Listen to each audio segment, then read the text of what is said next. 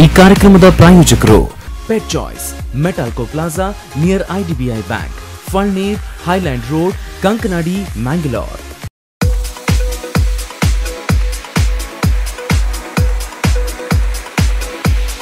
Pet choice ಅರ್ಪಿಸುವ pet ಕಾಳಜಿಗೆ ಸ್ವಾಗತ. ನಾನು ಹರೀಶ್ ಮೊಲ್ಕೆ.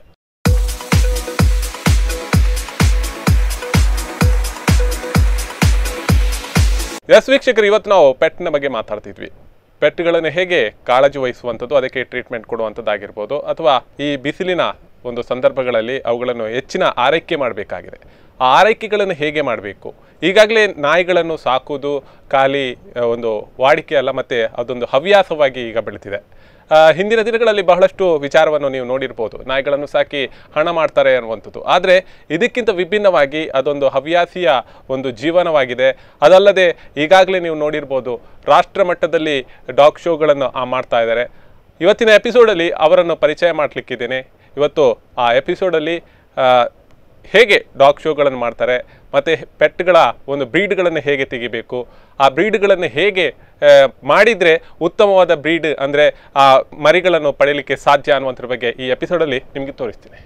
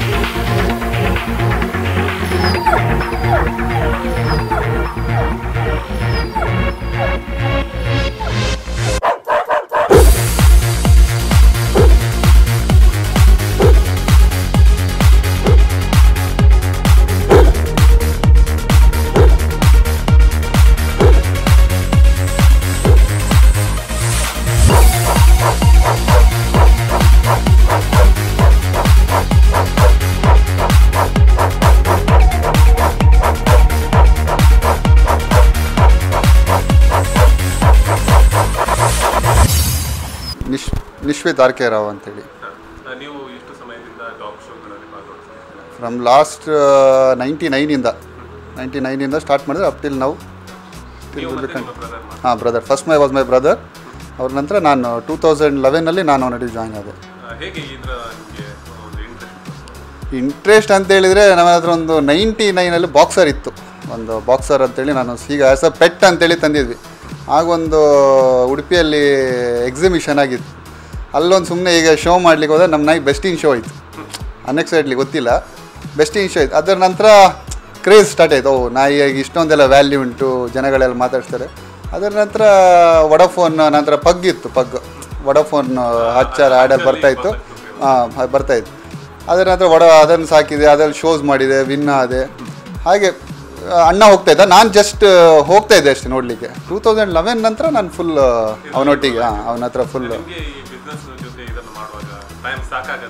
ಸಾಕಾಗೋದಿಲ್ಲ. ನಾನು ಬೆಳಗ್ಗೆ 5 ಗಂಟೆಗೆ ಎದ್ದೇಳ್ತೇನೆ. 5 ಗಂಟೆಗೆ ಎದ್ದರೆ 6 ಗಂಟೆ ತನಕ ವಾಕಿಂಗ್ ಹೋಗ್ತೇನೆ. 6 ಗಂಟೆ ನಂತರ ಇವುಗಳದೆಲ್ಲ ಅಪ್ ಟಿಲ್ 8:30 ತನಕ. ಮತ್ತು ಅವನಿದ್ದಾನೆ ಈಗ ಎಲ್ಲ ನೋಡ್ಕೊಳ್ಳಿಕ್ಕೆ. 8:30 ನಂತರ ಆಫೀಸ್ಗೆ ಹೋಗ್ತೇನೆ. ಮತ್ತು 1 o'clock ಬಂದರೆ 1 to 3 o'clock ಇಲ್ಲಿ ಕೆಲಸ ಆಗ್ತದೆ. ಮತ್ತು ಪುನಃ 3 o'clock ಹೋಗ್ತೇನೆ. 8 o'clock ಬರ್ತೇನೆ. 8 o'clock ಬಿಟ್ಟು ಅವುಗಳೆಲ್ಲ ಆಡಬೇಕಾದ್ರೆ 11, 10:30, 11 o'clock ಆಗ್ತದೆ. ಟೈಮ್ ಕಮ್ಮಿ, ಆದರೆ ಆದರೂ ಇದ್ದ ಟೈಮಲ್ಲಿ ನಾವು ಜಾಸ್ತಿ ಕೊಡ್ತೇವೆ, ಟೈಮ್ ಸ್ಪೆಂಡ್ ಮಾಡ್ತೇವೆ. ನನ್ನ ಹತ್ರ ಬಾಕ್ಸರ್ಸ್ ಉಂಟು, ರಾಟ್ವೈಲರ್ಸ್ ಇತ್ತು, ಪಗ್ ಇತ್ತು. ನಾವು I am having doberman, golden ರಿಟ್ರೀವರ್ಸ್ ಉಂಟು. Golden ರಿಟ್ರೀವರ್ಸ್ only European type, American type ಇಲ್ಲ. ನನಗೆ ಯುರೋಪಿಯನ್ ಟೈಪ್ಸ್ ಮಾತ್ರ. ಮತ್ತು ಬೀಗಲ್ ಉಂಟು, ಮಿನೇಚರ್ ಪಿಂಚರ್ ಉಂಟು. ಈಗ ರೀಸೆಂಟಾಗಿ dash and add ಮಾಡ್ಕೊಂಡಿದ್ದೇನೆ. Dash and add. ಈಗ ಅಂತೇಳಿದರೆ ಬ್ರೀಡ್ಸ್ ಯಾಕಂತ ಇಂಟ್ರಡ್ಯೂಸ್ ಮಾಡ್ತಾ ಇದ್ದೇವೆ ಅಂತೇಳಿದರೆ, ಈಗ ನಮಗೆ ಏನಂತೇಳಿದರೆ ನಮ್ಮ ಬ್ರೀಡ್ಸ್ ಬಗ್ಗೆ ಸ್ಟಡಿ ಮಾಡಬೇಕು. ಈಗ ನಾಯಿ ತರೋದು ದೊಡ್ಡ ವಿಷಯ ಅಲ್ಲ, ನಾಯಿಯನ್ನು ತಂದು ಇಡೋದಲ್ಲ. ತರುವಾಗಿಂತ ಮುಂಚೆ ಅದ್ರ ಬಗ್ಗೆ ಸ್ಟಡಿ ಮಾಡಿರ್ಬೇಕು. ಅದು ಹೇಗೆ, ಅದರ ಆ್ಯಟಿಟ್ಯೂಡ್ ಹೇಗೆ. ಕೆಲವ್ರು ಏನು ಅದನ್ನು ಈ ವೆದರಿಗೆ ಆಗಲಿಲ್ಲ ಅಂತ ನಾಯಿ ತರ್ತಾರೆ. ಸೇಂಟ್ ಬೆರ್ನಾರ್ಡ್ ತರ್ತಾರೆ. ಸೇಂಟ್ ಬೆರ್ನಾರ್ಡ್ ಇಲ್ಲಿರುವಂಥ ನಾಯಿಯಲ್ಲಿ ವೆದರ್ ಆಗೋದಿಲ್ಲ. ಫಸ್ಟಿಗೆ ನಾವು ಬ್ರೀಡ್ ತರೋಕ್ಕಿಂತ ಮುಂಚೆ ನಮ್ಮ ಮನೆಗೆ ಸೆಟ್ ಆಗ್ತದ, ನಮ್ಮ ಮನೆಗೆ ಆಗ್ತದ, ಅದನ್ನೆಲ್ಲ ನೋಡ್ಕೊಂಡು ಅದ್ರ ನಂತರ ತರಬೇಕು. ನನಗಂತೇಳಿದ್ರೆ ನನಗೊಂದು ಹಾಬಿ ಇದೊಂದು. ಈಗ ಡ್ಯಾಶ್ ಹೌಂಡ್ ಬೇಕಂತೇಳಿದ್ರೆ ಡ್ಯಾಶ್ ಹೌಂಡ್ಸು, ಅದಕ್ಕೋಸ್ಕರ ಎಲ್ಲ ನಾಯಿ ಇಟ್ಕೊಂಡಿದ್ದಾನೆ. ಈಗ ಅಂದರೆ ಒಂದು ಬ್ರೀಡ್ ಮಾತ್ರ ಫಿನಿಷ್ ಮಾಡ್ಕೊಂಡು ಬರ್ತಾ ಇದ್ದಾನೆ. ನಾನು ಇಂಡಿಯಾದಲ್ಲಿ ಆಲ್ಮೋಸ್ಟ್ ಎಲ್ಲ ಹೋಗಿದ್ದೇನೆ. ಕಲ್ಕತ್ತಾ ಹೋಗಿದ್ದೇನೆ, ನಾರ್ತ್ ಮುಂಬೈ ಹೋಗಿದ್ದೇನೆ, ಗೋವಾ, ಊಟಿ, ಬ್ಯಾಂಗ್ಳೂರು, ಮೈಸೂರು, ಆಲ್ಮೋಸ್ಟ್ ಚೆನ್ನೈ, ಕೇರಳ ಫುಲ್ ಹೋಗಿದ್ದೇನೆ. ಎಲ್ಲ ಶೋಸ್ ಅಟೆಂಡ್ ಮಾಡಿದ್ದೇನೆ. ಆಲ್ ಓವರ್ ಇಂಡಿಯಾ ಎಲ್ಲ ಶೋಸ್ ಅಟೆಂಡ್ ಮಾಡಿದ್ದೇನೆ. ಎಲ್ಲ ಶೋಸ್ ನನ್ನ ನಾಯಿ starting from best in show, supreme best in show ಇಂದ ಹಿಡಿದು second best in, third best in show, fourth best in show ಎಲ್ಲ ಬಂದಿದೆ. ಎಲ್ಲ ಟ್ರೋಫೀಸ್ ಎಲ್ಲ ಉಂಟಲ್ಲ, ಎಲ್ಲ ವಿನ್ ಆಗಿದೆ. ಈಗ ಈ ಸಲ ಈಗ ವರ್ಲ್ಡ್ ಡಾಗ್ ಶೋ ಅಂತೇಳಿ ಆಗ್ತಾ ಉಂಟು ಯುರೋಪಲ್ಲಿ, ಮಾಸ್ಕೋವಲ್ಲಿ. ಸೊ ಅದಕ್ಕೆ ನಂದು ನಾಯಿ ಮತ್ತು ನನ್ನ ಫ್ರೆಂಡ್ ಒಬ್ಬ ಇದ್ದಾನೆ ಕಲ್ಕತ್ತಾದಲ್ಲಿ, ಸೌರಭ್ ಅಂತೇಳಿ. Is one of the top golden breeder in India, ವರ್ಲ್ಡಲ್ಲೇ ಈಗ ಅವನು ಪ್ರೆಸೆಂಟ್. ಈಗ ಅವನು ಮತ್ತು ನಮ್ಮದು ನಂದು ಒಂದು ಗೋಲ್ಡನ್ಸ್ 3 ಬ್ರೆಡ್ ಇನ್ ಇಂಡಿಯಾ. ನಾನು ಅಲ್ಲೇ ಒಂದು ನನ್ನ ಫ್ರೆಂಡ್ ಬ್ರೀಡಿಂಗ್ ತೊಗೊಂಡಿದ್ದೇನೆ, ಅದನ್ನು ಶೋ ಮಾಡ್ತಾ ಇದ್ದೇನೆ world dog show. Last 2 years back ನಂದೇ ಬ್ರೀಡಿಂಗ್ ಒಂದು ನಾಯಿ ಕಳಿಸಿದೆ ರಷ್ಯಾಗೆ. ಅದು ಯುರೋಪ್ ಡಾಗ್ ಶೋ ಅಲ್ಲಿ. ಅದರಲ್ಲಿ ಬೆಸ್ಟ್ ಪಪ್ಪಿ ಇನ್ ಶೋ ಇದೆ. ಬೆಸ್ಟ್ ಪಪ್ಪಿ ಹೌದು.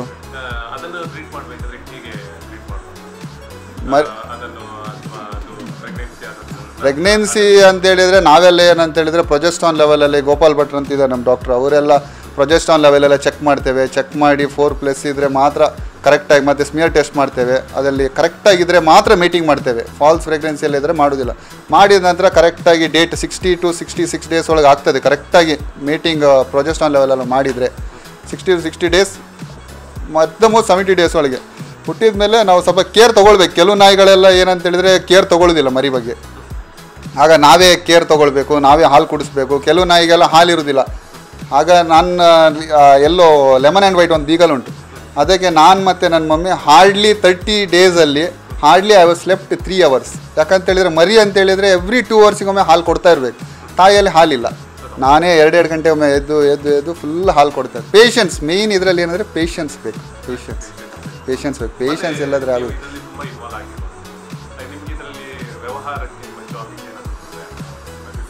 ಬಿಸ್ನೆಸ್ಸಿಗೆ ಅಂತೇಳಿ ನಾನು ಇದ್ರಿಗೆ ಮುಂಚೆ ಎಲ್ಲ ನಾನು ಏನಂತೇಳಿದರೆ ಅನ್ನೆಸರಿ, ಈಗ ನನಗೆ ಅದು ಬ್ರೀಡ್ ಬಗ್ಗೆ ಗೊತ್ತಿಲ್ಲ. ಯಾರೋ ಒಬ್ಬ ಹೇಳಿದ ಅವ್ನು ನಾಯಿ ವಿನ್ ಆಯಿತು ಅಂತೇಳಿ ಕೂಡ ಆ ನಾಯಿನ ತೊಗೊಂಡ್ಬಿಡ್ತಾ ಇದ್ದೆ.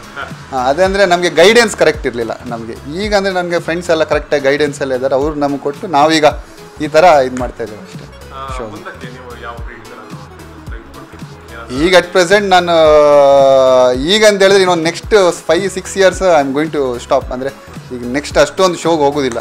ಈಗ ನನ್ನ ಬೇರೆ ಬಿಸ್ನೆಸ್ ಎಲ್ಲ ಉಂಟು. ನಂದೀಗ ಹೊಸ ಬಿಸ್ನೆಸ್ ಆ್ಯಡ್ ಮಾಡ್ತಾ ಇದ್ದೇನೆ. ಸೊ ಅದರಲ್ಲಿ ಬ್ಯುಸಿ ಇರ್ತೇನೆ. ಸೊ ನನಗೆ ಕಾನ್ಸಂಟ್ರೇಟ್ ಮಾಡಲಿವಲ್ಲ. ಬ್ರೀಡಿಂಗ್ ಫಾರ್ಮೋಸ್ ಕೆಲಸ ಆಗ್ತಾ ಉಂಟು. So next 3-4 years full construction ಆದಮೇಲೆ ಅಲ್ಲೇ ಇದು ಮಾಡ್ಕೊಳ್ತೇನೆ. ಅದು ಡಿಪೆಂಡ್ ಇಲ್ಲ. ಅದು ಹೇಗೆ ನನ್ನದು ಕ್ರೇಜ್ ಹೇಗಿರ್ತದೆ ಆ ಟೈಮಲ್ಲಿ ನಾನು ಹೇಗಿರ್ತೇನೆ ಅಂದರೆ ನಮ್ದು ಅದ್ರ ಮೇಲೆ ಡಿಪೆಂಡ್ ಆಗಿರ್ತದೆ. ಬ್ರದರ್ ಈಸ್ ನನಗಿಂತ 100% ಮೋರ್ ಡಾಗ್ ಲವರ್. ಅವನ ಹೈಯೆಸ್ಟು. ಅವನ ಹತ್ರ ಡಾಬರ್ಮ್ಯಾನ್ಸ್ ಉಂಟು. One of the best lines in India. ಡಾಬರ್ಮ್ಯಾನ್ಸ್ ಉಂಟು, ಬಾಕ್ಸರ್ಸ್ ಉಂಟು, ಗೋಲ್ಡನ್ ರಿಟ್ರೀವರ್ಸ್ ಉಂಟು. ಅವನು full almost from last 20 years is in dog. Food ಅಂತ ಹೇಳಿದರೆ ನಾವು ಈಗ ಶೋಗೆ ಹೋಗುವ ಡಾಗ್ ಆದರೆ ಈಗ ನಾನು ಅಟ್ ಪ್ರೆಸೆಂಟ್ ನಾನು ಫೀಡ್ ಮಾಡ್ತೇವೆ ಮೇರಾ ಡಾಗ್ ಅಂತೇಳಿ. That's the good. ಯಾಕಂದ್ರೆ ನಾನು ರಾಯಲ್ ಕ್ಯಾನ್ ಯೂಸ್ ಮಾಡಿದೆ, ಎಲ್ಲ ಒಳ್ಳೆ ಫುಡ್ಡೇ. ಬಟ್ ಕೆಲವರಿಗೆ ನನಗೆ ಮೇರಾ ಡಾಗಲ್ಲಿ ರಿಸಲ್ಟ್ ಒಳ್ಳೆ ಬಂದಿದೆ. ನಾನು ಶೋ ಮಾಡುವ ಡಾಗ್ಸ್ ಎಲ್ಲ ರಿಸಲ್ಟ್ಸ್ ಎಲ್ಲ ಒಳ್ಳೆ ಬಂದಿದೆ.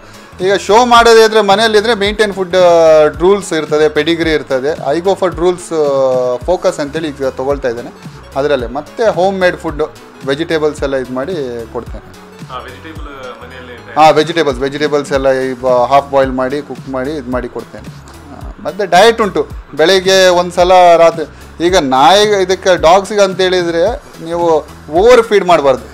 ಈಗ ನಾಯಿಗೆ ನೀವು 1 kg ಊಟ ಹಾಕಿದರೂ ತಿಂತದೆ, ತಿನ್ನೋದಿಲ್ಲ ಅಂತೇಳಿ ಎಷ್ಟು ಹಾಕಿದರೂ ತಿಂತದೆ. ಆದರೆ ಬಾಡಿ ಅಬ್ಸರ್ವ್ ಮಾಡ್ಕೊಳ್ಳೋದು ಎಲ್ಲ ಇದರಲ್ಲಿ ಹೋಗ್ತದೆ, ಸ್ಟೂಲೆಲ್ಲ ಹೋಗ್ತದೆ. ಬಾಡಿ ಅಬ್ಸರ್ವ್ ಮಾಡ್ಕೊಳ್ಳಿ. ಅದಕ್ಕೆ ಲಿಮಿಟೆಡ್ ಫುಡ್ ಎಷ್ಟು ಅಂತೇಳಿ ಅದಕ್ಕೆ ಬೇಕಿರೋ ಪ್ರೋಟೀನ್ಸ್ ವಿಟಮಿನ್ಸ್ ಎಷ್ಟು ಉಂಟು ಅಷ್ಟನ್ನು ಕೊಟ್ಟು, ಅದಕ್ಕೆ ಬೇಕಿರುವಂಥದ್ದು ಫುಡ್ ಯಾವುದು ಉಂಟು ಅದನ್ನು ಕೊಟ್ಟು ಇದು ಮಾಡ್ತಾರೆ. ಎಕ್ಸಸೈಸ್ ಅಂತೇಳಿದರೆ ಇಲ್ಲಿ ಬೇಸಿಕಲಿ ಥ್ರೆಡ್ಮಿಲಲ್ಲೆಲ್ಲ ಓಡಿಸ್ತಾರೆ, ನೆಗಾಡ್ತಾರೆ. ನಮ್ಮದು ಆ್ಯಕ್ಚುಲಿ ಎಲ್ಲ ಡಾಗ್ಸ್ ಬಂದು ಥ್ರೆಡ್ಮಿಲಲ್ಲೇ ಥ್ರೆಡ್ಮಿಲ್ಲಲ್ಲಿ. ಯಾಕಂದ್ರೆ ನಮಗೆ ಅಷ್ಟೊಂದು ಟೈಮ್ ಇಲ್ಲ ಹೊರಗೆ ಕರ್ಕೊಂಡೋಗಿ ಎಕ್ಸಸೈಸ್ ಮಾಡಿ ಜಾಗ್ ಮಾಡಿಸಿ ಕೊಡುವಷ್ಟು ನಮ್ಮ ಟೈಮ್ ಇಲ್ಲ. ಸೊ ನಾವೆಲ್ಲ ನಾನು ಥ್ರೆಡ್ಮಿಲ್ಲಲ್ಲಿ ಟ್ರೈನ್ ಮಾಡಿಟ್ಟಿರ್ತೇವೆ, ಥ್ರೆಡ್ಮಿಲ್ಲಲ್ಲಿ ಹಾಕಿ ಬಿಡ್ತೇವೆ. ಒಂದು ಮರಿಯಲ್ಲಿ ಸ್ಟಾರ್ಟ್ ಮಾಡೋದಿಲ್ಲ. ಏನಂತೇಳಿದರೆ ಮರಿಗಳಲ್ಲಿ ಬೋನ್ಸ್ ಎಲ್ಲ ಅಷ್ಟೊಂದು ಸ್ಟ್ರಾಂಗ್ ಇರೋದಿಲ್ಲ. ಮಿನಿಮಮ್ ಮರಿಗಳಿಗೆ ಅಟ್ಲೀಸ್ಟ್ 7-8-9 ಮಂತ್ಸ್ ಆಗಿರಬೇಕು. ಅದ್ರ ನಂತರ ನಾವು ಟ್ರೆಡ್ಮಿಲ್ ನಾವು 90 ಡೇಸಲ್ಲೇ ಸ್ಟಾರ್ಟ್ ಮಾಡಿ 3 ಮಂತ್ಸಲ್ಲಿ ಜಸ್ಟ್ ವಾಕ್ ಮಾಡಲಿಕ್ಕೆ. ಅಂದರೆ ಕಾನ್ಫಿಡೆನ್ಸ್ ಲೆವೆಲ್. ಈಗ ಸಡನ್ನಾಗಿ ಇಟ್ಕೊಳ್ಳೆ ನಾಯಿಗಳು ಏನಂತೇಳಿ ಹೆದರ್ತದೆ, ಅದಕ್ಕೆ ಕಾನ್ಫಿಡೆನ್ಸ್ ಲೆವೆಲ್ ಬಿಲ್ಡ್ ಮಾಡಬೇಕು. ಏನಾಗೋದಿಲ್ಲ ಅದ್ರ ಮೇಲೆ ನಿಂತರೆ ಅದ್ರ ಮೇಲೆ ಫೀಡಿಂಗ್ ಕೊಡ್ತೇವೆ ಇಟ್ಟು, ಜಸ್ಟ್ ಮೋಟ್ರ್ ಸ್ಲೈಡ್ 0 ಇಂದ ಸ್ಟಾರ್ಟ್ ಮಾಡ್ತೇವೆ. ಅದ್ರ ಮೇಲೆ ಸ್ವಲ್ಪ ಅದಕ್ಕೆ ಕಾನ್ಫಿಡೆನ್ಸ್ ಲೆವೆಲ್ ಬಿಲ್ಡ್ ಆದ್ಮೇಲೆ ಮತ್ತೆ ಸ್ಟಾರ್ಟ್ ಮಾಡ್ತೇವೆ ಸ್ಪೀಡ್.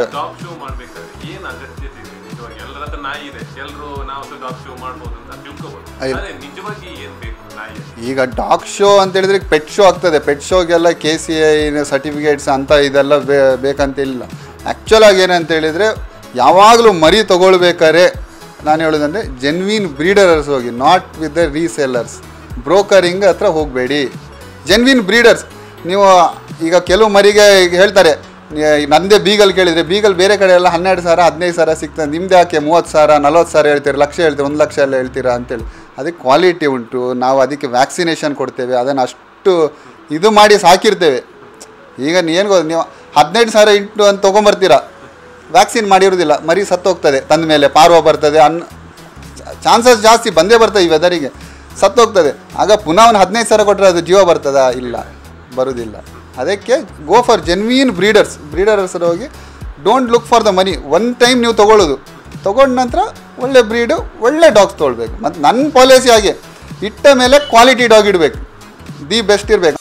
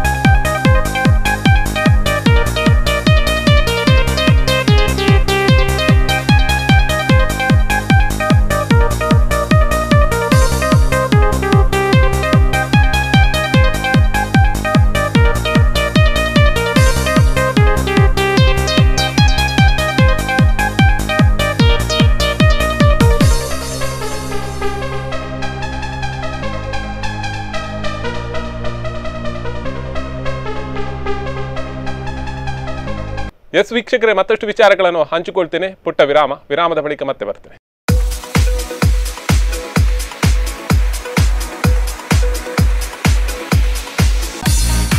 ಈ ಕಾರ್ಯಕ್ರಮದ ಪ್ರಾಯೋಜಕರು pet choice, ಮೆಟಾಲ್ಕೋ plaza near IDBI bank, Falnir, highland road, Kankanadi, Mangalore.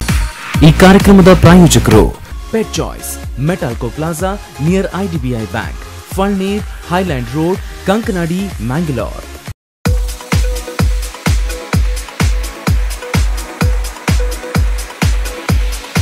ವಿರಾಮದ ಬಳಿಕ ಮತ್ತೆ ಕಾರ್ಯಕ್ರಮಕ್ಕೆ ಸ್ವಾಗತ. ಎಸ್, ಈಗಾಗಲೇ ನಾವು ಬಹಳಷ್ಟು ಬ್ರೀಡ್ಗಳನ್ನು ನೋಡ್ಕೊಂಡು ಬಂದ್ವಿ.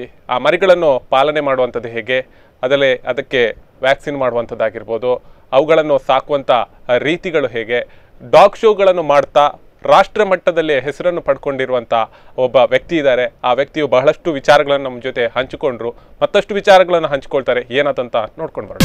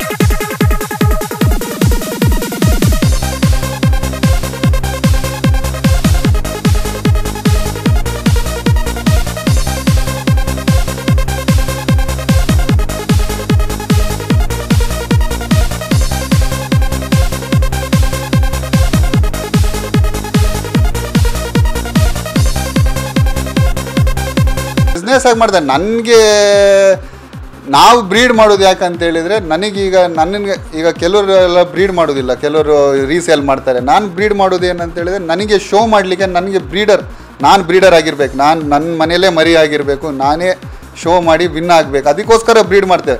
Then will sell it off. ಮಾರೋದಿಲ್ಲ, ನಾವೇನು ದುಡ್ಡಿಗೆ ಮಾರೋದಿಲ್ಲ, ಮಾಡ್ತೇವೆ. ಯಾಕಂದ್ರೆ ನಮಗೆ ಮೇಂಟೆನೆನ್ಸ್ ಇರ್ತದೆ. ನಾಯಿಗೆ ಈಗ ಒಂದು ಶೋಗೆ ಹೋಗ್ಬೇಕಂತ ಹೇಳಿದ್ರೆ, ಈಗ ಗೋವಾಕ್ಕೆ ಹೋಗ್ಬೇಕಂತ ಹೇಳಿದ್ರೆ ನಾವು AC ಕಾರಲ್ಲಿ, ನಮ್ದು ಇನೋವಾದಲ್ಲಿ ಹೋಗಬೇಕು. ನಮ್ದು ಯಾವ ಕಾರ್ ಉಂಟು AC ಹಾಕ್ಕೊಂಡೇ ಇರ್ತೇವೆ. ಯಾಕಂದರೆ ವೆದರ್ ಚೇಂಜ್ ಉಂಟು, ಅಲ್ಲಿ AC ರೂಮೇ. ಒಂದು ಶೋಗೆ ಹೋಗಿ ಬರಬೇಕಂದ್ರೆ ಮಿನಿಮಮ್ 20,000 ರೂಪೀಸ್ ಎಕ್ಸ್ಪೆನ್ಸ್ ಆಗ್ತದೆ. ಅದೆಲ್ಲ ವರ್ಕೌಟ್ ಮಾಡಬೇಕಲ್ಲ. ಬಟ್ ನಾವು ಎಷ್ಟೇ ಬ್ರೀಡಿಂಗ್ ಮಾಡಿದ್ರು, ನಾವು ಶೋ ಎಕ್ಸ್ಪೆನ್ಸ್ ಮಾಡಿದ್ರು 20% ಬರೋದಿಲ್ಲ, 20% ಅಮೌಂಟು ಬರೋದಿಲ್ಲ. ನಾವೇನಿದ್ರು ನಮ್ಮ ಪಾಕೆಟಿಂದ, ನಮ್ಮ ಬಿಸ್ನೆಸ್ಸಿಂದನೇ ದುಡ್ಡು ಹಾಕೋದು ಇದೆ ಅಷ್ಟೇ. ಅದರಲ್ಲೇ ಇದು ಮಾಡ್ಕೊಳ್ಳೋದು. ನಮ್ಮ ಮನೇಲಿ ಸಪೋರ್ಟ್ ಮಾಡ್ತಾರೆ, ಇಲ್ಲ ಅಂತೇಳಿಲ್ಲ. ಬಟ್ ಅವ್ರಿಗೆ ಏನಂತ ಹೇಳಿದ್ರೆ, ನಾವು ತುಂಬ ವೇಸ್ಟ್ ಮಾಡ್ತೇವೆ ಮನಿ, ಶೋಸ್ ಮಾಡ್ತೇವೆ, ಅದೇ ಇದು ಅಂತೇಳೆಲ್ಲ ಇದು ಮಾಡ್ಕೊಳ್ತೇವೆ. But they are supportive, they help us all out. ಈಗ ಹೋದಾಗೆಲ್ಲ, ನಾವು ಇಲ್ಲದಿದ್ದಾಗೆಲ್ಲ ನಾಯಿ ನೋಡ್ಕೊಳ್ಳೋದು, ನಾಯಿಗೆ ಫುಡ್ ಕೊಡೋದು, ಫುಡ್ ಹಾಕೋದು, ಅದನ್ನೆಲ್ಲ ನೋಡ್ಕೊಳ್ತಾರೆ, ಇಲ್ಲ ಅಂತೇಳಿಲ್ಲ. ಬಟ್ ಬೇಸಿಕಲಿ ನಾನು ಮತ್ತು ನನ್ನ ಅಣ್ಣ ಮಾತ್ರ ನಾಯಿ ಅಂತೇಳಿದರೆ ಅಷ್ಟೊಂದು ಇಷ್ಟು. ತಂದೆ ಎಲ್ಲ ಬರ್ತಾರೆ, ಇಲ್ಲ ಅಂತೇಳಿ ಶೋಸ್ ಎಲ್ಲ ಅಟೆಂಡ್ ಆಗ್ತಾರೆ, ನಮ್ಮೊಟ್ಟಿಗೆ ಶೋಸ್ ಎಲ್ಲ ಬರ್ತಾರೆ. ಶೋಸ್ ವಿನ್ ಆದ ಕೂಡಲೇ ಖುಷಿ ಆಗ್ತದೆ ಎಲ್ಲರಿಗೂ, ಇಲ್ಲ ಅಂತೇಳಿ. ಅಲ್ಲಿ ಗೆಟ್ ಕಾಲ್ಸ್, ಎಲ್ಲ ಕಡೆಯಿಂದ ಕಾಲ್ಸ್ ಬರ್ತದೆ, ವಿನ್ ಆದ ಕೂಡಲೇ ಕಂಗ್ರ್ಯಾಚುಲೇಟ್ ಮಾಡ್ತಾರೆ, ಅದೊಂದು ಖುಷಿ ಅಷ್ಟೇ. ನೀವು ಅನ್ಕೊಂಡಿದ್ದೀರಾ ಈ ಒಂದು ಡಾಗ್ ಶೋ ಅಲ್ಲಿ ನಾನು ತೊಡಗಿಸ್ಕೊಳ್ತೀನಿ ಅಥವಾ ಒಂದು ವಿನ್ನರ್ಸ್ ಆಗ್ತೀನಿ? ಇಲ್ಲ, ನನಗೆ ಆ್ಯಕ್ಚುಲಿ ಪೆಟ್ ಬಗ್ಗೆ ವ್ಯಾಮೋಹ ಬಂದು ನನಗೆ ಒಂದು around when I was small, ನಾನು ಚಿಕ್ಕದಿಂದಾಗಲೂ ಇತ್ತು. ನಾನು ಅರೌಂಡ್ 3rd ಸ್ಟ್ಯಾಂಡರ್ಡ್ ಇರ್ಬೇಕಾದ್ರೆ, ಆಗ ನಮ್ಮ ಹತ್ರ ಡ್ಯಾಡಿ ಒಂದು ಇಟ್ಟಿದ್ರು, ಪಾಮರಿಯನ್ ಅಂತೇಳಿ, ರಿಪ್ಪಿ ಅಂತೇಳಿ ಅದ್ರ ಹೆಸರು. ಅದು ಹೇಗಂತ ಹೇಳಿದ್ರೆ, ಮೈಸೂರಿಂದ ಉಡುಪಿ ತನಕ ಬೈಕಲ್ಲಿ ಬರ್ತಾಯಿತ್ತು ಡ್ಯಾಡಿ ಒಟ್ಟಿಗೆ. ಆಗ್ಲಿಂದ ಕ್ರೇಜ್ ಬೈಕಲ್ಲಿ, ಟ್ಯಾಂಕ್ ಮೇಲೇ ಕೂತ್ಕೊಂಡು. ಅರೌಂಡ್ ವೆನ್ ಐ ವಾಸ್ 91, 92 ಅಲ್ಲಿ, ಆ ಟೈಮಲ್ಲಿ ಡ್ಯಾಡಿ ಹತ್ರ ಇನ್ಸುಜುಕಿ ಬೈಕ್ ಇತ್ತು. ಅದರಲ್ಲಿ ಬರ್ತಾಯಿತ್ತು, ಬೈಕಲ್ಲಿ ಕೂತ್ಕೊಂಡು ಅವ್ರು ಕರ್ಕೊಂಬರ್ತಾಯಿದ್ರು ಇಲ್ಲಿಗೆ. ಅದಕ್ಕೆ ಏನಂತ ಹೇಳಿದ್ರೆ ಜಾಂಡೀಸ್ ಆಗಿತ್ತು. ಆಗ ನಮಗೆಲ್ಲ ಗೊತ್ತಿರಲಿಲ್ಲ. ಆಗ ನಾನು ಅಜ್ಜಿ ಮನೇಲಿ ಬಿಟ್ಟು, ನಾವು ಶಿಫ್ಟ್ ಆಗ್ತಾಯಿದ್ವಿ ಮೈಸೂರು ಟು ಉಡುಪಿಗೆ ಶಿಫ್ಟ್ ಆಗ ಅಜ್ಜಿ ಮನೇಲಿ ಬಿಟ್ಟು, ಅಲ್ಲಿ ಗೊತ್ತಿರಲಿಲ್ಲ ಅದಕ್ಕೆ ಜಾಂಡೀಸ್ ಇತ್ತು. ಅವ್ರು ಚಿಕನ್ ಹಾಕಿದ್ದು, ಸೊ ಅದು ಅನ್ಫಾರ್ಚುನೇಟ್ಲಿ ಎಕ್ಸ್ಪೈರ್ ಆಯಿತು. ಅದರ ನಂತರ ಡಾಗಿಗೆ ಬ್ರೇಕ್ ಇತ್ತು. ಅದರ ನಂತರ ನಾವು ಅಣ್ಣ ಬಿಸ್ನೆಸ್ ಬಂದಮೇಲೆ, ಅವ್ನು ಪರ್ಸನಲ್ ಆಗಿ ದುಡಿದಕ್ಕೆ ಸ್ಟಾರ್ಟ್ ಮಾಡಿದ್ಮೇಲೆ ಡಾಗ್ಸ್ ತೊಗೊಂಡು, ಆ ಡಾಗ್ಸ್ ತೊಗೊಂಡ್ಕೊಳ್ಳಿ ನಮಗೆ ಕ್ರೇಜ್ ಸ್ಟಾರ್ಟ್ ಆಯಿತು. ನನಗಂದರೆ ಇತ್ತು ಪೆಟ್ಸ್ ಅಂತೇಳಿ ಸಿಕ್ಕಾಬೇಡಿ, ಬಟ್ ನಮ್ಗೆ ಇಷ್ಟೊಂದು ನಾಲೆಜ್ ಇರಲಿಲ್ಲ. ಇದ್ರ ಬಗ್ಗೆ ಇಷ್ಟೊಂದು ಈ ಥರ ಡೀಟೇಲ್ಸ್ ಆಗಿ ಇಷ್ಟೊಂದು ಬ್ರೀಡ್ ಉಂಟು, ಈ ಬ್ರೀಡಲ್ಲಿ ಡಾಗ್ಸಲ್ಲಿ ಗ್ರೂಪ್ಸ್ ಉಂಟು, ಬೇರೆ ಹೌಂಡ್ ಗ್ರೂಪ್ಸು, ವರ್ಕಿಂಗ್ ಗ್ರೂಪ್ಸ್ ಅಂತೇಳಿ ಎಲ್ಲ. ಈಗ 10 ಗ್ರೂಪ್ಸ್ ಮಾಡಿದ್ದಾರೆ ಸಿಸ್ಟಮ್ FCI ಪ್ರಕಾರ. ಅದರಲ್ಲಿ ಬೇರೆ ಬೇರೆ ಗ್ರೂಪ್ ಉಂಟು ಅಂತೇಳಿ. ಈಗ ರೀಸೆಂಟ್ಲಾಗಿ ನಾನು 6-7 ಇಯರ್ಸಿಂದ ಫುಲ್ ಫ್ಲೆಜ್ಡ್, ಅಂದರೆ ಫುಲ್ ಅದ್ರ ಬಗ್ಗೆ ಓದ್ಕೊಂಡು, ಆ ಬ್ರೀಡನ್ನು ತರೋಗಿಂತ ಮುಂಚೆ ಎಲ್ಲ ಏನಂತ ಹೇಳಿದ್ರೆ ಬ್ರೀಡ್ ಬಗ್ಗೆ ಗೊತ್ತಿಲ್ಲ. ಎಲ್ಲೋ ಒಂದು ಶೋಗೆ ಹೋಗಿರ್ತೇನೆ, ಅಲ್ಲಿ ಯಾವನೋ ಒಂದು ನಾಯಿ ತೊಗೊಂಡು ಓಡಾಡ್ತಾ ಇರ್ತೇನೋ, ಚೆನ್ನಾಗಿತ್ತು ಅಂತೇಳಿದ್ರೆ ಎಷ್ಟು ಕೇಳೋದು, ಕೊಟ್ಟರೆ ತೊಗೊಂಬರೋದು, ಅದ್ರ ಬಗ್ಗೆ ಗೊತ್ತಿರೋದಿಲ್ಲ. ಈಗ ನಾನು ಸೈಬೀರಿಯನ್ ಹಸ್ಕಿ ತಂದಿದ್ದೆ, ನಾನು ಅದನ್ನು ಆಲ್ಮೋಸ್ಟ್ 1 ಇಯರ್ ಇಟ್ಕೊಂಡಿದ್ದೆ. ನಾನು ವೆಯ್ಟ್ ಪುಟ್ ಆನ್ ಆಗೋದಿಲ್ಲ ಅಂತ ನೋಡೋದಂದರೆ ವೆದರ್ ಸೆಟ್ ಆಗ್ತಾ ಇಲ್ಲ, ಅದಕ್ಕೆ ಕೂಲ್ ಬೇಕು, AC ಬೇಕು. ಸೊ ಅದ್ರ ನಂತರ ನಾನು ನನ್ನ ಫ್ರೆಂಡಿಗೆ ಅಡಾಪ್ಟ್ ಮಾಡಲಿಕ್ಕೆ ಕೊಟ್ಬಿಟ್ಟೆ, ಫ್ರೀಯಾಗಿ ಕೊಟ್ಬಿಟ್ಟೆ. ಅಟ್ಲೀಸ್ಟ್ ಒಳ್ಳೆ ಪ್ಲೇಸಲ್ಲಿ, ಕೋಲ್ಡ್ ವೆದರ್, ಬ್ಯಾಂಗ್ಳೂರಲ್ಲಿ ಅಟ್ಲೀಸ್ಟ್ ಇಲ್ಲಿ ವೆದರ್ ಅಟ್ಲೀಸ್ಟ್ ಸೂಟ್ ಆಗ್ತಾಯಿಲ್ಲ ಅಂತ ಅದ್ರ ನಂತರ ಅವ್ನು ತೊಗೊಂಡು ಅಡಾಪ್ಟ್ ಮಾಡ್ದೆ. ಈಗ ನಮಗೆ ವೆದರಿಗೆ ಯಾವ್ದು ಸೆಟ್ ಆಗ್ತದೆ ಅದು ಮಾತ್ರ. ಈವನ್ ಗೋಲ್ಡನ್ ರಿಟ್ರೀವರ್ಗೂ ಸಿಕ್ಕಾಪಟ್ಟೆ ಇದೆ, but we keep in AC. ಈಗ ಅದಕ್ಕೆ ಗೋಲ್ಡನ್ ರಿಟ್ರೀವರ್ಸ್ ಎಲ್ಲ ಇಲ್ಲಿ ಇಡಲಿಲ್ಲ. ಈಗ ಮೈಸೂರಲ್ಲಿ ನನ್ನ ಫ್ರೆಂಡ್ ಇದ್ದಾರೆ, ಅವ್ನ ಮನೇಲಿ ಇಟ್ಟಿದ್ದೇವೆ ಎಲ್ಲ ಗೋಲ್ಡನ್ಸ್ ಎಲ್ಲ ವೆದರ್ಗೋಸ್ಕರ. ಸೊ ಈಗ ನೆಕ್ಸ್ಟ್ ನನ್ನ ಫಾರ್ಮ್ ಹೌಸ್ ರೆಡಿ ಆದಮೇಲೆ ಎಲ್ಲ ಇಲ್ಲಿ ಬರ್ತದೆ. ಅದಕ್ಕೆಲ್ಲ ಟ್ರೈನ್ ಮಾಡುವಂಥದ್ದು ಏನಂತ ಹೇಳಿದ್ರೆ, ಅದರಲ್ಲಿ ನಮ್ಮದೆಲ್ಲ ಶೋ ಕ್ವಾಲಿಟಿ ಟ್ರೈನಿಂಗ್, ನಮ್ಮದು ಒಬೀಡಿಯನ್ಸ್ ಟ್ರೈನಿಂಗ್ ಅಂತೇಳಿ ಇಲ್ಲ ನಮ್ಮದು. ಇದಕ್ಕೆಲ್ಲ ಅದೆಲ್ಲ ಒಬೀಡಿಯನ್ಸ್ ಬೇರೆ ಟೈಪ್ ಇದು ಬರ್ತದೆ. ನಮ್ದು ಏನಿದ್ರೆ ಶೋ ಕ್ವಾಲಿಟಿ ಟ್ರೈನಿಂಗ್, ಅದಕ್ಕೆ ಆ್ಯಟಿಟ್ಯೂಡ್ ಬಿಲ್ಡಪ್ ಮಾಡೋದು, up and down movement, rounds ಅಂತ ಇರ್ತದೆ. ಈಗ ಸ್ಟ್ಯಾಕ್ ಮಾಡಿದೆಲ್ಲ ತೋರಿಸಿದ್ನಲ್ಲ ವೀಡಿಯೋ, ಅದೆಲ್ಲ ನಮಗೆ ಅಷ್ಟೊಂದು ಪೇಷನ್ಸ್ ಉಂಟು, ಇಲ್ಲ ಅಂತೇಳಿಲ್ಲ. ಟ್ರೈನಿಂಗ್ ಮಾಡುವಷ್ಟು ಪೇಷನ್ಸ್ ನಮ್ಮ ಹತ್ರ ಇಲ್ಲ, ಫ್ರ್ಯಾಂಕಾಗಿ ಹೇಳ್ತೇನೆ. ನಮ್ಗೆ ಅಷ್ಟೊಂದು ಪೇಷನ್ಸ್ ಇಲ್ಲ. ಅದಕ್ಕೆ ಏನಂತೇಳಿದರೆ ಫುಲ್ ಪೇಷನ್ಸ್ ಅಂತೇಳಿದರೆ, ಅದು ಏನೇ ತಪ್ಪು ಮಾಡಿದರೂ, ನಾಯಿ ಅಂತೇಳಿ ನಮ್ಮ ಡಾಗ್ ಪೆಟ್ ಅಂತ ಹೇಳ್ಕೊಳ್ಳಿ, ಎಷ್ಟೇ ಆದರೂ ಹೊಡಿಬಾರ್ದು. ಹೊಡೆದ ಕೂಡಲೇ ಮರಿಯಿಂದ ಹೆದರ್ತದೆ. ಮತ್ತು ನೀವು ಎಂತ ಮಾಡಿದರೂ ಇದಾಗೋದಿಲ್ಲ. ನಾನು ಬೇಕಾದ್ರೆ ನನ್ನ ಶೂ ಹಾಳು ಮಾಡಲಿ, 10,000 ರೂಪಾಯಿ ಬ್ಯಾಗ್ ಹಾಳು ಮಾಡಿ, ನನ್ನ ಲೆದರ್ ಏನು ಮಾಡಿದರೂ ಹೊಡಿಯೋದೇ ಇಲ್ಲ. ಅದು ಬೇಕಾದ್ರೆ ಏನೇ ಹಾಳು ಮಾಡಲಿ, ನನ್ನ ಐಫೋನ್ ಚಾರ್ಜರ್ ಎಲ್ಲ ಕಚ್ಚಿ ಆಗ್ತದೆ, 1800 ಆದರೂ ಪೇಷನ್ಸ್ ಏನು ಮಾಡಿದ್ರು. ಯಾಕಂದರೆ ಅದರದ್ದು ನಾನು ಆ್ಯಕ್ಚುಲಿ ನನ್ನ ಹತ್ರ ಒಂದು ಲ್ಯಾಬ್ ಇತ್ತು, ನಾನು ತಂದಿದ್ದೆ. ಆದರೆ ಆ್ಯಕ್ಚುಲಿ ನಾಯಿ ಒಳ್ಳೇದು, ಅದು ಕ್ಯಾರಿಯರ್ ಹಾಳಾದದೇ ನನ್ನಿಂದ. ಯಾಕಂದ್ರೆ ನನಗಾಗ ನಾಲೆಜ್ ಇರಲಿಲ್ಲ. ನಾನು ಒಂದು ಚೂರು ಸ್ಟಾರ್ಟ್ ಮಾಡಿ ನಿಲ್ಲಿಲ್ಲ ಅಂದರೆ 1-2 ಹೊಡಿತಾ ಇದ್ದೆ.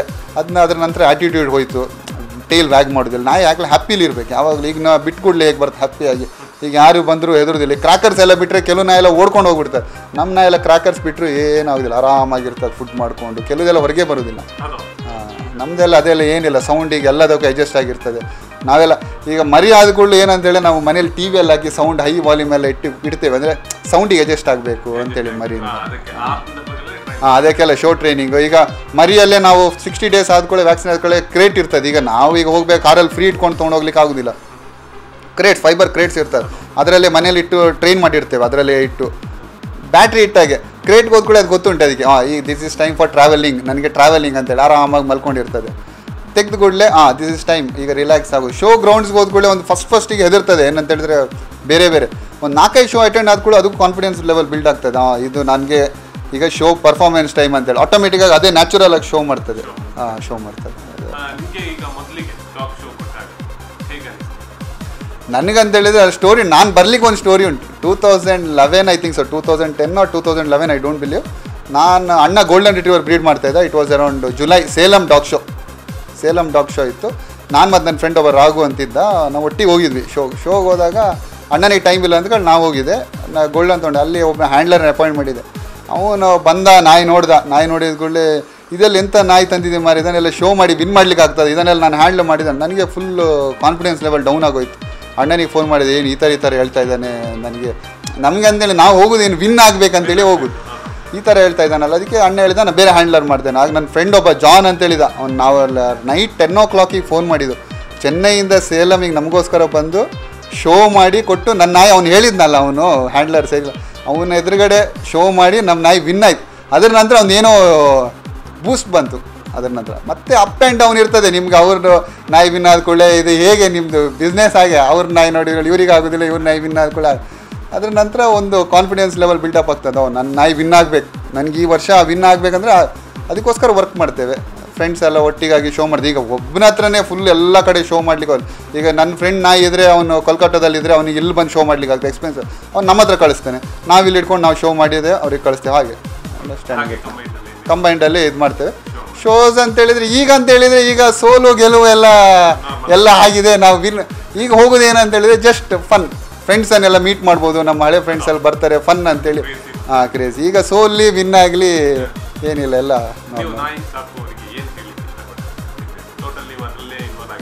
ನಾಯಿ ಸಾಕುದಂತೇಳಿದರೆ ಫಸ್ಟ್ ಆಫ್ ಆಲ್ ನಿಮ್ಮ ಮನೆಯಲ್ಲಿ ಎಲ್ಲರಿಗೂ ಒಪ್ಪಿಗೆ ಉಂಟಾ, ಫಸ್ಟ್ ಆಫ್ ಆಲ್ ಆಗ್ತದಾ, ನಿಮಗೆ ಟೈಮ್ ಕೊಡ್ಲಿಕ್ಕೆ ಆಗ್ತದಾ, ಅದರೊಟ್ಟಿಗೆ ಫಸ್ಟ್ ಆಫ್ ಆಲ್ ಮೇನ್ ಅದೇ ಟೈಮ್ ಸ್ಪೆಂಡ್ ಮಾಡ್ಲಿಕ್ಕೆ ಆಗ್ತದಾ ಅಂತಂದ ಮೇಲೆ ಅದನ್ನು ಕರೆಕ್ಟಾಗಿ ನೋಡುವ. ಆ್ಯಸ್ ಅ ಫ್ಯಾಮಿಲಿ ಮೆಂಬರ್ ನೋಡ್ಕೊಳ್ಬೇಕು. ಸುಮ್ಮನೆ ಕೆಲವ್ರು ಏನಾದ ಗಾರ್ಡ್ ಮಾಡ್ಲಿಕ್ಕೆ ತರ್ತಾರೆ, ಚೈನ್ ಹಾಕಿಡ್ತಾರೆ. ಕೆಲವ್ರು ಹೇಳ್ತಾರೆ ನನ್ನ ನಾಯಿ ಬಿಟ್ಟು ಕೂಡಲೇ ಚೈನ್ ಇಟ್ಕೊಂಡು ಎಳ್ಕೊಂಡು ಹೋಗ್ತದೆ ಅಂತೇಳಿ. ಅದು ಯಾಕೆ ಹೇಳ್ಕೊಂಡು ಹೋಗ್ತದೆ ಅಂತೇಳಿದರೆ ಅವ್ರು ಮರಿಯಿಂದನೇ ಕಟ್ಟಿಟ್ಟಿರ್ತಾರೆ. ಅದಕ್ಕೆ ಏನಂತೇಳಿದರೆ ಬಿಟ್ಟು ಕೂಡಲೇ ಒಮ್ಮೆ ನೋಡಬೇಕು ಹೊರಗೆ ಹೇಗುಂಟು, ನಾನು ಫ್ರೀಯಾಗಿ ಓಡಾಡಬೇಕು ಅಂತೇಳಿ. ಇವರು ಚೈನಲ್ಲಿ ಹಿಡ್ಕೊಂಡು ಹೋದರೆ ಪಾಪ ಹೇಗೆ ಓಡಾಡ್ತದೆ ಅದು ಫ್ರೀಯಾಗಿ. ಅದಕ್ಕೆ ನಮ್ಮ ನಾಯಿಗೆ ಯಾವುದಕ್ಕೂ ನಾನು ಚೈನ್ ಹಾಕೋದಿಲ್ಲ, ಏನಿಲ್ಲ. ಜಸ್ಟ್ ವಾಕಿಂಗ್ ಹೋಗ್ಬೇಕಾದ್ರೆ ಮಾತ್ರ ನಾನು ಲೀಶ್ ಹಾಕೊಂಡು ತೊಗೊಂಡು ಹೋಗ್ತೇನೆ ಯಾವಾಗಲೂ. ನಂದು ಅದು ಏನಿದ್ರು ಲೀಶ್ ಇದ್ರದ್ದು ಕ್ಲಾತ್ ಟೈಪ್ ಮಾತ್ರ, ನಿಮ್ಮ ಮೆಟಲ್ದು ಇದೆಲ್ಲ ಯಾವತ್ತೂ ನಾನು ಹಾಕಲಿಲ್ಲ. ಹಾಕಿದ್ದೇನೆ ನಾನು when I was not having knowledge, ನಮ್ಗೆ ಗೊತ್ತಿಲ್ಲದಿದ್ದಾಗ. ಈಗ ಕೆಲವರು ಹೇಳ್ತಾರೆ ನಾಯಿಗಳೆಲ್ಲ ಸಿಕ್ಕಾಪಟ್ಟೆ ಮೈ ಮೇಲೆ ಹರ್ತದ ಮಾರಿ, ಅದನ್ನ ಹೇಗೆ ಅವಾಯ್ಡ್ ಮಾಡೋದು. ಯಾಕಂತೇಳಿ ಲವ್ ಸಿಗಲಿಲ್ಲ, ಎಫೆಕ್ಷನ್ ಸಿಗಲಿಲ್ಲ. ಎಫೆಕ್ಷನ್ ಸಿಕ್ಕಿದರೆ ಆಟೋಮೆಟಿಕ್ಕಾಗಿ ಇದಾಗ್ತದೆ ಎಫೆಕ್ಷನ್. ಇವರು ಕೆಲವರೆಲ್ಲ ಅದಕ್ಕೆ ಹೇಳೋದು ಕರೆಕ್ಟಾಗಿ ಅದ್ರ ಬಗ್ಗೆ ಸ್ಟಡಿ ಮಾಡಬೇಕು, ಬ್ರೀಡ್ ಬಗ್ಗೆ. ಅದ್ರ ಹೇಗೆ ವೆದರಿಗೆ ಸೆಟ್ ಆಗ್ತದ, ಅದು ಫುಡ್ ಸ್ಟೈಲ್ ಎಲ್ಲ ಅಫೋರ್ಡ್ ಮಾಡ್ಲಿಕ್ಕೆ ಆಗ್ತದ, ಅದೆಲ್ಲ ನೋಡಿ ತರಬೇಕು. ಮತ್ತು ಯಾವಾಗಲೂ ಅಷ್ಟೇ ನಾನು ಹೇಳೋದಷ್ಟೇ, ಒಳ್ಳೆ genuine breeder you go and C. ತಂದೆ ತಾಯಿ ಅದರ ಅಪ್ಪ ಅಮ್ಮ ಯಾವುದುಂಟು, ಅಪ್ಪ ಅಂದರೆ ಯಾರ್ದು ಬೇರೆಯವ್ರು ಮೇಟ್ ಮಾಡ್ತಾರೆ, ಅಮ್ಮ ಅಟ್ಲೀಸ್ಟ್ ನೋಡಿ ನಿಮಗೆ ಖುಷಿಯಾಗೋ ಮರಿ ಆ್ಯಕ್ಟಿವ್ ಉಂಟಾ, ವ್ಯಾಕ್ಸಿನ್ ಆಗಿದೆಯಾ, ಪಪ್ಪಿ ಡಿ ಪಿ ಆಗಿದೆಯಾ. 500 ರೂಪಾಯಿ 600 ರೂಪಾಯಿ ಸೇ ಕೆಲವರು ಪಪ್ಪಿ ಡಿ ಪಿ ಮಾಡೋದಿಲ್ಲ. ಪಪ್ಪಿ ಡಿ ಪಿಯಲ್ಲಿ ಮರಿ ಇಲ್ಲದೆ ತೊಗೊಂಬರ್ತಾರೆ. ಖುಷಿಯಲ್ಲೋ ಫಸ್ಟ್ ಟೈಮ್ ತಂದಿರ್ತಾರೆ, ತೊಗೊಂಬರ್ತಾರೆ ಮರಿ ತಂದು ಕೂಡಲೇ ವ್ಯಾಕ್ಸಿನ್ ಆಗಿರಲಿಲ್ಲ. 5 ದಿವಸ ವೆದರ್ ಚೇಂಜ್ ಆಗ್ತದೆ, ಜಾಗ ಚೇಂಜ್ ಆಗ್ತದೆ, ಅಟ್ಮಾಸ್ಫಿಯರ್. 5 ದಿವಸ ಆದ ಕೂಡಲೇ ಬ್ಲಡ್ ಮೋಷನ್ ವಾಮಿಟಿಂಗ್ ಎಲ್ಲ ಸ್ಟಾರ್ಟ್ ಆಗ್ತದೆ. ಏನು ಮಾಡ್ತಾರೆ ಅವ್ರಿಗೆ? ಏನು ಮರಿ ಅಟ್ಲೀಸ್ಟ್ ಅಡಲ್ಟ್ ಆಗಿದ್ದು ದೊಡ್ಡದಾಗಿದ್ದರೆ ವಿತ್ಸ್ಟ್ಯಾಂಡ್ ಮಾಡುವಷ್ಟು ಸ್ವಲ್ಪ ಕೆಪಾಸಿಟಿ ಡ್ರಿಪ್ ಎಲ್ಲ ಕೊಟ್ಟು ಒಂದು 4-5 ಡೇಸ್ ಎಲ್ಲ ಇದಾಗುವಂತ. ಯಾಕಂದ್ರೆ ನಂದು ಸ್ವಂತ ಅನುಭವ, ನಾನು ಫಸ್ಟ್ ಬಾಕ್ಸರ್ ತಂದಾಗ ನನಗೆ ಅದೇ ಥರ ಆಗಿದೆ. ಅದರ ನಂತರ ನಾನು ಸಾಕಬಾರ್ದು ಅಂತೇಳಿ ಇದ್ದೆ, ಬೇಡ ನನ್ನ ಕಣ್ಣೆದುರುಗಡೆ ಸಾಯ್ತದೆ. ಅದರ ನಂತರ ನನಗೆಲ್ಲ ಕೆಲವರೆಲ್ಲ ಹೇಳಿದರು, ಜೆನ್ವಿನ್ ಬ್ರೀಡರ್ ಹತ್ರ ಹೋದೆ, ತಂದೆ. ಆಗ ನಾವು ಏನಂದರೆ ಕಮ್ಮಿ ರೇಟಲ್ಲಿ ದುಡ್ಡು ಆಗಬೇಕು ಅಂತ ಹೇಳೋದು, ನಾಯಿ ಬೇಕಂತೆ. ಅದರ ನಂತರ ನಾನು ಜೆನ್ವಿನ್ ಬ್ರೀಡರ್ ಹತ್ರ ಹೋಗಿ ತಂದೆ. ಅದೇ ಹೇಳು, ಜೆನ್ವಿನ್ ಬ್ರೀಡರ್ ಹತ್ರ ಹೋಗಿ ನೀವು ನೋಡಿ ತೊಗೊಳ್ಳಿ, ಮನಿಯನ್ನು ಇದು ಮಾಡಬೇಡಿ. ಜೆನ್ವಿನ್ ಬ್ರೀಡರ್ ಹತ್ರ ಹೋದ್ರೆ ಮನಿಗೆಲ್ಲ ಅಂಥದ್ದೇನು ಕೊಡ್ತಾರೆ ಕೆಲವರು. ಈಗ ನಾನು ಈಗ 25, 30, 40, 50 ಎಲ್ಲ ಹೇಳ್ತೇನೆ, ಇಲ್ಲ ಅಂತೇಳಿ ಇಲ್ಲ. ನನಗೆ ಅಷ್ಟು ಕ್ಲೋಸ್ ಇದ್ದರೆ ನಾನು ಫ್ರೀಯಾಗಿ ಕೊಡ್ತೇನೆ, ನಾನು ಫ್ರೀಯಾಗಲೂ ಕೊಡ್ತೇನೆ. ನನಗೆ ಮಿನ್ಪಿನ್ ಈ ಸಲ ನಾನು ಮಿನ್ಪಿನ್ ಆ್ಯಕ್ಚುಲಿ 4 years ಆಯ್ತು ನಾನು ಬ್ರೀಡ್ ಮಾಡಲಿಲ್ಲ. ಈ ಸಲ ಬ್ರೀಡ್ ಮಾಡಿದೆ, ಯಾಕಂದರೆ ನನ್ನ ಫ್ರೆಂಡ್ಸ್ ಎಲ್ಲ ಇದ್ದಾರೆ, ಎಲ್ಲ ಕೇಳ್ತಾ ಇದ್ದಾರೆ ಕೊಡು ಅಂತ. ಸೊ ಅವರಿಗೆಲ್ಲ ಈ ಸಲ ಒಂದು ಕೊಡುವ ಅಂತೇಳಿ ಈಗ ಒಂದು ಲಾಸ್ಟ್ ಈ ಬ್ರೀಡಿಂಗ್ ಪ್ರೋಗ್ರಾಮ್ ಮಿನ್ಪಿನ್ ಲಾಸ್ಟ್ ಈ ಸಲ ಬ್ರೀಡಿಂಗ್. ಸೊ ಒಂದು ಬ್ರೀಡ್ ಮಾಡಿ ಕೊಡುವ ಅಂತೇಳಿ. ಅದು ಜೆನ್ವಿನ್ ಬ್ರೀಡರ್ ಹತ್ರ ಹೋಗಿ ವಿತ್ KCS ಸರ್ಟಿಫಿಕೇಟ್ ಇರುವಂಥ ತೊಗೊಳ್ಳಿ, ಶೋ ಮಾಡಿ, ಒಳ್ಳೆ ಲೈನ್ಸ್ ಇರುವಂಥದ್ದು ನೋಡಿ ತೊಗೊಂಡು ಶೋ ಮಾಡಿ ಅಷ್ಟೇ. ಶೋ ಮನೇಲಿ ಇದ್ಮೇಲೆ ಒಂದು ಸ್ವಲ್ಪ ಶೋಗೆ ತೊಗೊಂಡೋಗ್ಬೇಕು. ಕ್ಲಬ್ಸೆಲ್ಲ ಇರ್ತದೆ, ಅವರಿಗೆ ಸ್ವಲ್ಪ ಫೋರ್ಸ್ ಬೂಸ್ಟಪ್ ಮಾಡಬೇಕು, ಕ್ಲಬ್ಸಿಗೆಲ್ಲ ಎಂಟ್ರೀಸ್ ಬರಬೇಕು. ನಾವೀಗ ಶೋಸ್ ಎಲ್ಲ ಮಾಡ್ತೇವೆ, ನಾವು ವರ್ಕ್ ಮಾಡ್ತೇವೆ, ಇಲ್ಲ ಅಂತೇಳಿಲ್ಲ. ನಾವು ಒಂದು ನಾಯನ್ನು ನಾವು ವಿನ್ ಮಾಡಬೇಕು, ಈ ತರಬೇಕಂತೇಳಿ ನಾವು ಅದ್ರಲ್ಲಿ ಎಷ್ಟೋ ಕಷ್ಟಪಟ್ಟಿರ್ತೇವೆ. ಅದು ಜನಗಳಿಗೆ ಗೊತ್ತಾಗೋದಿಲ್ಲ ಎಷ್ಟು ಕಷ್ಟ.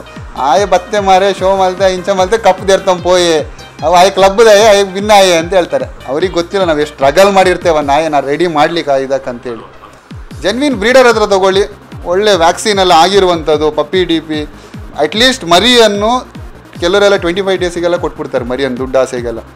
ಅಟ್ಲೀಸ್ಟ್ ಮರಿ ಬಂದು ಅಟ್ಲೀಸ್ಟ್ 45 to 50 days ಇರಬೇಕು ತಾಯಿ ಹತ್ರ. 35 days 40 days ತನಕ ತಾಯಿ ಹತ್ರ. ಒಂದು ಪಪ್ಪಿ DP ಆದಮೇಲೆ 20 days ಬಿಟ್ಟು first vaccination, at least first vaccination ಆದಮೇಲೆ ತೊಗೊಂಬನ್ನಿ. ತಂದರೆ ಆಗ ಏನಿರೋದಿಲ್ಲ, ವ್ಯಾಕ್ಸಿನ್ ಆಗಿರ್ತದೆ, ಮರಿಗಳೆಲ್ಲ ಆರಾಮಾಗಿ. ಫಸ್ಟಿಗೆ ತೊಗೊಂಬಂದ್ಗಳೇ ಸ್ವಲ್ಪ ಮನೆಯಲ್ಲಿ ಇಡಬೇಕು, ಅದಕ್ಕೆ ಅಟ್ಮಾಸ್ಫಿಯರ್ ಸೆಟ್ ಆಗಬೇಕು. ಅದ್ರ ಬಗ್ಗೆ ಸ್ವಲ್ಪ ಯಾವಾಗ ತರೋಗಿಂದ ಸ್ಟಡಿ ಮಾಡಿ ಬ್ರೀಡ್ ಬಗ್ಗೆ. ಹೇಗೆ ಆಗ್ತದಾ ಈ ಬ್ರೀಡ್, ವೆದರಿಗೆ ಆಗ್ತದ, ನಮ್ಮ ಮನೇಲಿ ಇಡ್ಲಿಕ್ಕೆ ಆಗ್ತದೆ. ಕೆಲವರು TVಯಲ್ಲೆಲ್ಲ ನೋಡ್ತಾರೆ, ಶಿಡ್ಸು ನಿಮ್ಮದು ಗೋಲ್ಡನ್ ರಿಟ್ರೀವರ್ ಎಲ್ಲ ಆ್ಯಡಲ್ಲಿ ಬಂದ್ಕೊಳ್ಳೋ golden retriever super ತೊಗೊಂಡ್ಮೇಲೆ full hair shedding, golden ರಿಟ್ರೀವರ್ಸ್ ಎಲ್ಲ ಹೇರ್ ಶೆಡ್ಡಿಂಗ್ ಊಟಕ್ಕೆ ಬಿತ್ತು ಅದು ಬಿತ್ತು ಅಂತೇಳಿ ಯಾರಿಗೋ ಕೊಡ್ತಾರೆ, ಇವ್ರಿಗೆ ಆಗೋದಿಲ್ಲ, ನಾವು ಇನ್ನೂ ನೋಡ್ಕೊಳ್ಳೋದಿಲ್ಲ. ಅದಕ್ಕೆ ನಿಮ್ಗೆ ಆಗ್ತದ ಬ್ರೀಡು ಎಲ್ಲ ಸ್ಟಡಿ ಮಾಡಿ ಮತ್ತೆ ತಾನೆ. ಬಹಳಷ್ಟು ವಿಚಾರಗಳನ್ನು ಹಂಚಿಕೊಂಡೆ, ಧನ್ಯವಾದ. Thank you.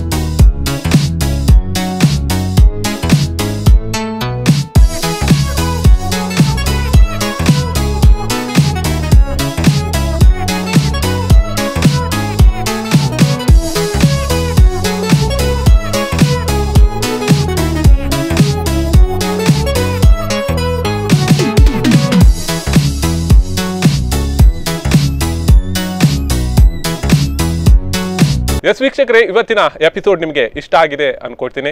ಮುಂದಿನ ಭಾಗದಲ್ಲಿ ಭೇಟಿಯಾಗ್ತೀನಿ. ಸುದ್ದಿ, ಮಾಹಿತಿ, ಮನೋರಂಜನೆಗೆ ನೋಡ್ತಾ ಇರಿ ಸ್ಪಂದನ.